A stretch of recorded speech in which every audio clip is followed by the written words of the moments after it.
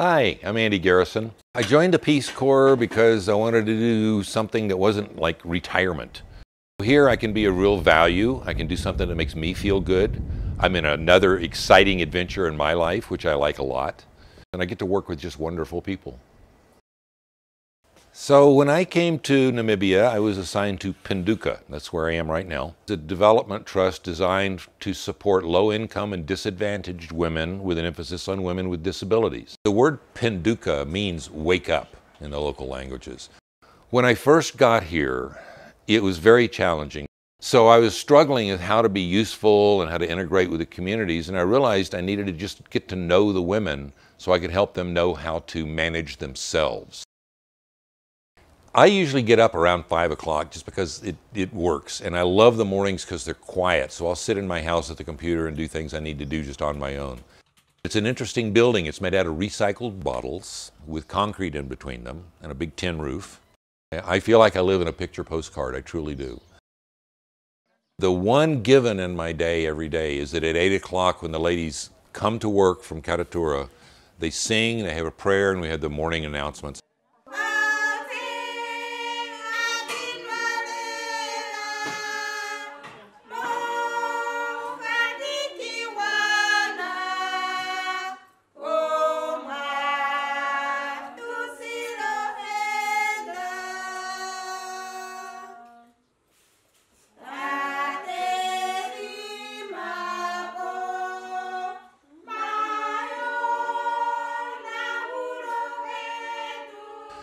I have really nice relationships with all of the women here. I can sit and talk to any one of them, the 28 women that work right here, because I've gotten to know them very, very well.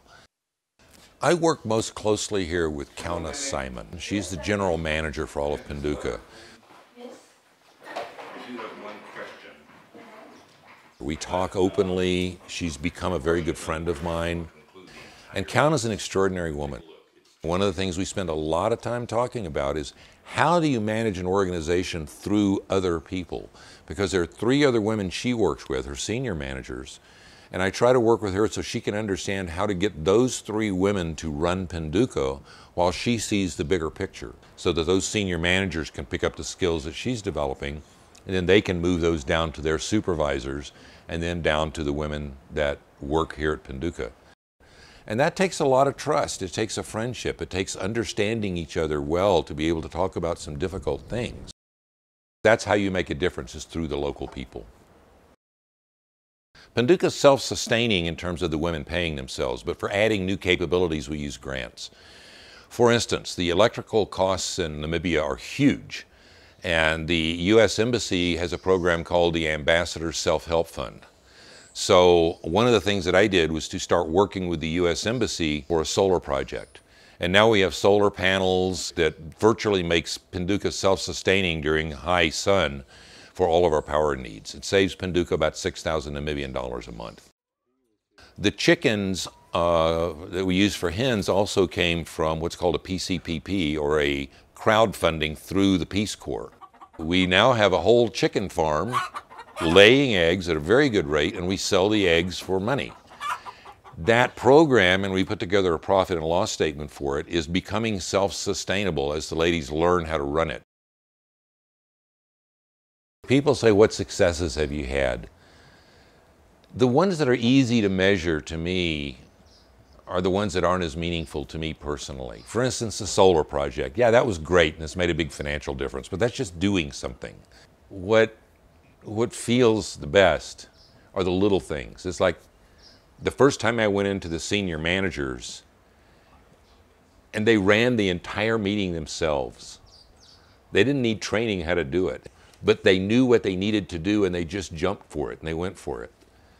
And really, you have to pardon me here because I'll get a little emotional about this because it touches at a really deep level.